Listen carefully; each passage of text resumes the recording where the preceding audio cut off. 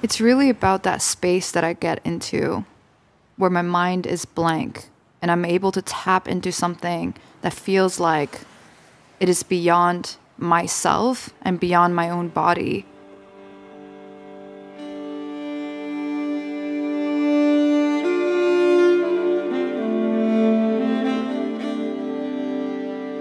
When I look at the white, it's an invitation for me to discover and explore. And it really is a process of discovering. It really is a process of me finding where the next stroke is supposed to land.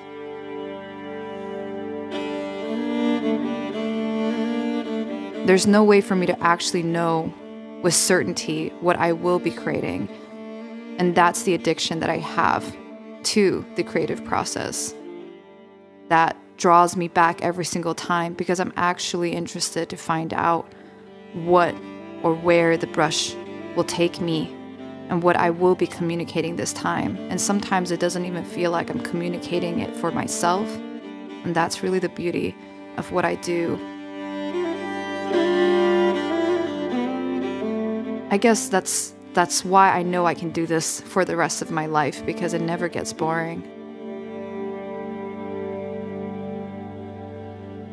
I really don't think that I'm creating for myself. It feels like I'm creating for all, or that I become part of everything, everyone.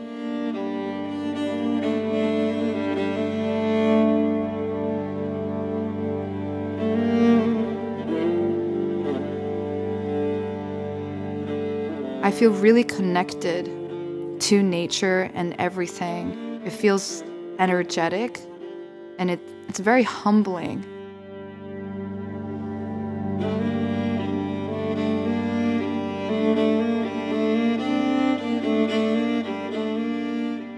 My creative process is very fluid.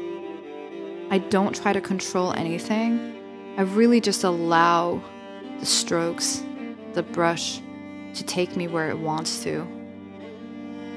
I feel guided in the entire process. And there's something that shuts off in my mind when I'm creating.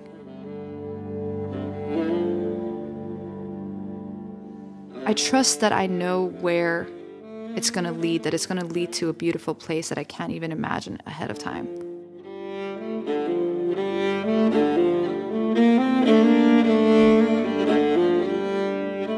What feels most exciting about what I do is that I can create a world from white, from nothing. It makes you feel like anything is possible.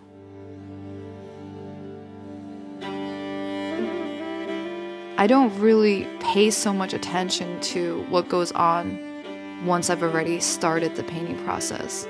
It's like I'm on that journey and I don't really think much about it. And the next time that I open my eyes and I really contemplate what just happened, what I just created, what went down, that's when I have usually completed the work.